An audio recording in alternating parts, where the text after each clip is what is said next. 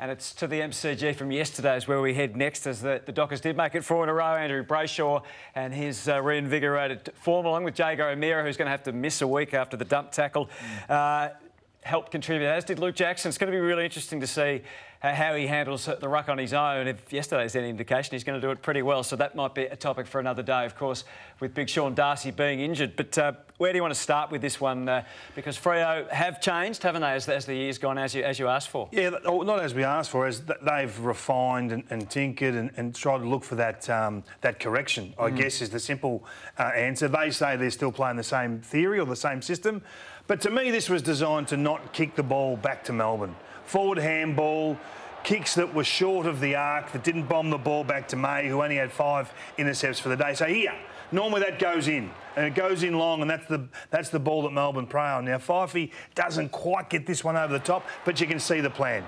The plan was obvious. It was their it was their most effective forward handball game since round 3.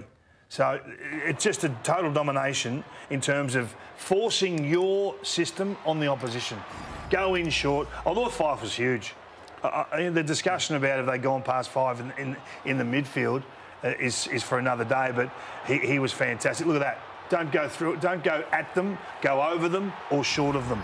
This is great coaching, and we've been pretty critical of the coach. They want to retreat Melbourne.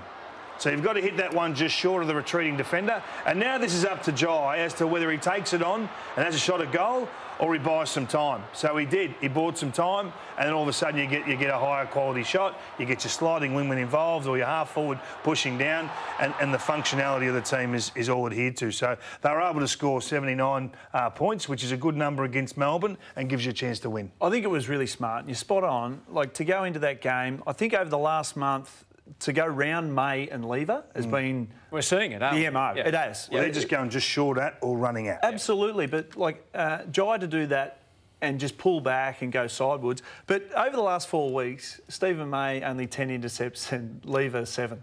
Like, they would take almost 6 a game. Marks. Yeah, marks. Yep. So we're looking at, Melbourne's defence that used to structure up so well, and the pressure up the ground is not there anymore with Melbourne, because it used to come in dirty ball. So sides are finding their way through it, being patient and going around these big guys, and they're getting the opportunities. Yeah, it's still going to be interesting to see what their forward mix is at the end of the year, the Ds as well. You wanted to talk more about Jye Amiss as well? Yeah, I just thought, like, getting to your point, Kingy, the ability to go round and find your own ball, take 1 mark. He took 1 mark for the game, but just look how smart he is to go lower his vision. He could have wheeled around and hit that to the top of the square, but this kid's smart. And when you're smart, you put yourselves in great positions. You've got to push there. And one thing you'll notice with this kid is in dangerous positions the whole time. So we're talking about lateral forwards and leaders. All he has to do is have that contest and you get an opportunity, and he did. So when you're keeping your defenders accountable, and I mean accountable by going this way, that way, any which way, rather than calling it long, I just think you find your forwards. And he had a sensational game, 14, found the goals as well, but that's how you play Melbourne in defence. I think he's better than that. I think he's a special one. He's only 19. Yeah, we haven't seen, and we're not going to say it for a while, just how good he can be. But like you're saying, he gets it in different ways, and he will come full-chested at the ball, and he can work with tactics.